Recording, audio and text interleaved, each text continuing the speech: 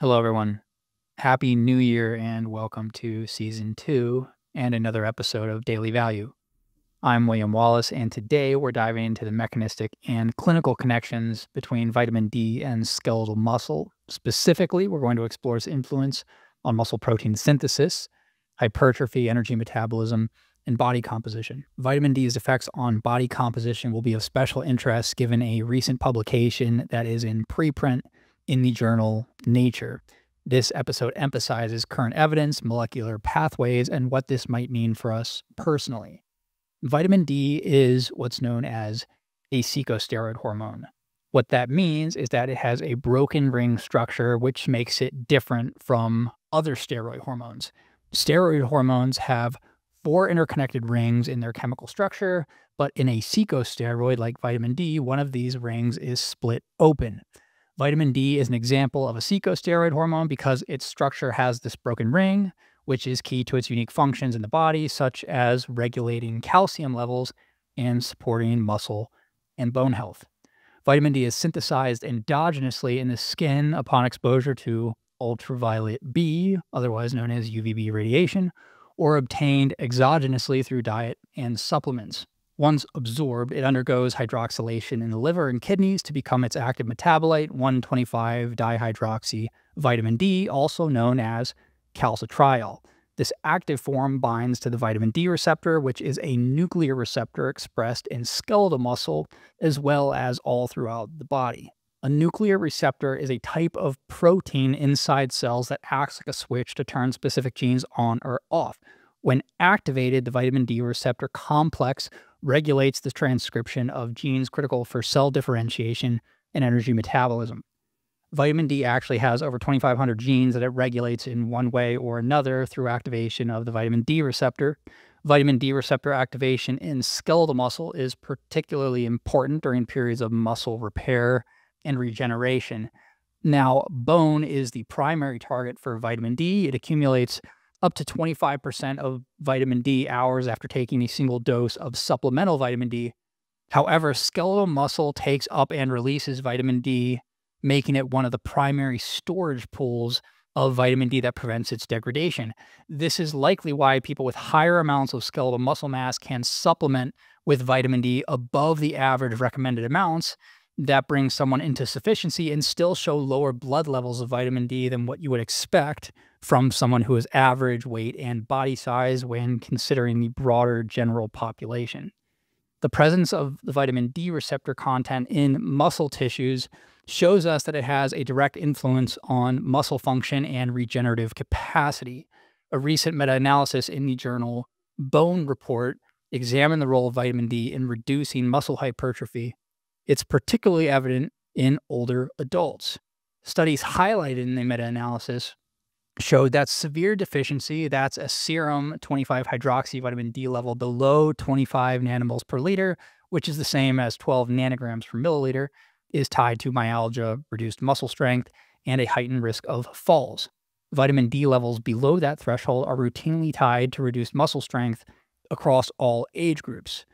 Supplementation of vitamin D more consistently results in improved muscle function when baseline levels of vitamin D are in the 12 to 20 nanogram per milliliter range or under. Vitamin D's direct and indirect effects on muscle physiology have been extensively documented in animal and cell models. One very interesting study that I mentioned earlier is in preprint in the journal Nature, meaning that it has not been officially published yet, examined how high-dose supplemental vitamin D actually influences energy allocation by shifting surplus calories from adipose storage towards muscle storage or muscle accretion. The findings suggest a few things. One, that vitamin D deficiency could impair energy metabolism and lean tissue development. But two, that physiological seasonal variation in vitamin D may be important for controlling season-specific metabolism by affecting calorie allocation, that is, again, by helping shuttle nutrients towards skeletal muscle in the summer and allocating more calories to fat in the winter. This particular study looked at the impact of high-dose vitamin D on energy partitioning and muscle growth in rodents. That's important to mention. Researchers found that when the rodents were supplemented with elevated levels of vitamin D, there was a significant shift in how their bodies actually utilized surplus calories. Instead of storing these calories as fat, the rodents allocated the energy toward muscle growth and repair. This effect was linked to two critical signaling pathways. One was myostatin inhibition. Myostatin is a protein in the body that acts like a brake for muscle growth. It's made by muscle cells and helps regulate how much muscle you can build by telling the body to stop making more muscle. Think of it as a natural limiter that keeps muscle growth under control. In the study, vitamin D at high levels suppressed myostatin. This is interesting because past research in rodents that remove the vitamin D receptor show that the production of myostatin goes way up. To this point in time, myostatin was thought to only have homeostatic effects on muscle, but these results suggest that myostatin may have an additional role in conveying energy needs to the body centrally or at the level of the brain, in other words. The second effect that high-dose vitamin D has was on leptin modulation. Now, leptin is a hormone made by fat cells that acts like a fuel gauge for your body. It tells your brain how much energy you have stored in fat.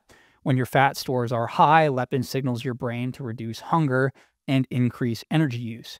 Giving vitamin D in this study increased the amount of leptin per unit of fat mass produced, but only high-dose vitamin D resulted in improved leptin sensitivity all throughout the body.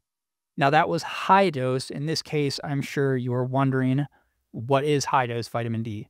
The human equivalent dose would be much higher than is recommended on a daily basis. It would be close to 50,000 international units daily.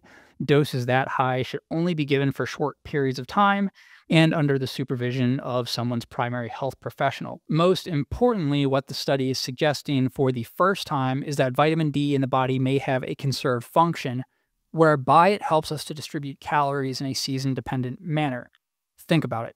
By altering leptin and myostatin, vitamin D historically may be helping shuttle calories to muscle in the summer when its levels are higher, and more calories to fat in the winter when its levels are lower. This would have been more advantageous to have more fat mass in the winter. It also a recorded fact that humans build more muscle in the summer months, but of course, general activity levels can also influence that. Past research shows that vitamin D supports the maintenance of type 2 muscle fibers essential for anaerobic power and strength. Experimental models with vitamin D receptor knockouts show significant reductions in type 2 fiber size and function in rodents, further emphasizing vitamin D's role in muscle size and strength. The most documented function of vitamin D and its earliest known function is its ability to stimulate calcium uptake in the intestines. Calcium flux is needed for muscle contractility when exercising. And now we have evidence for vitamin D's downregulation of myostatin. All of these mechanisms contribute to vitamin D's effects on skeletal muscle. So what do clinical trials show for dosing of vitamin D and muscle outcomes? Well, in athletes, those with baseline serum vitamin D levels below 30 nanomoles per liter, supplementation of 4,000 to 5,000 international units daily significantly improves metrics of power like vertical jump performance. That would translate to 100 to 125 micrograms. In older adults, daily supplementation of 800 to 2,000 international units has improved outcomes on functional mobility tests, such as the timed up and go test, and reduced the risk of falls. Now, on the other hand, meta-analyses indicate diminishing returns in muscle function once serum levels exceed 75 nanomoles per liter or 30 nanograms per milliliter, pointing to a threshold effect rather than a linear dose response. Practically, prioritizing the assessment of vitamin D status can be important if someone is not supplementing with vitamin D or not getting enough sunlight, especially in winter months, and especially when living at higher latitudes.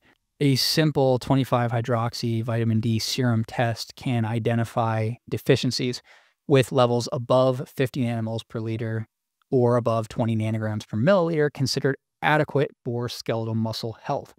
Intervention strategies should include gradual supplementation, typically in the range of 1,000 to 5,000 international units or higher daily, tailored to baseline levels. So again, that's equivalent to 25 to 125 micrograms of vitamin D daily. High-dose bolus regimens should be avoided unless clinically necessary, as studies indicate potentially adverse effects on skeletal muscle outcomes with infrequent megadoses. Certain groups stand to benefit the most from vitamin D optimization. One is older adults.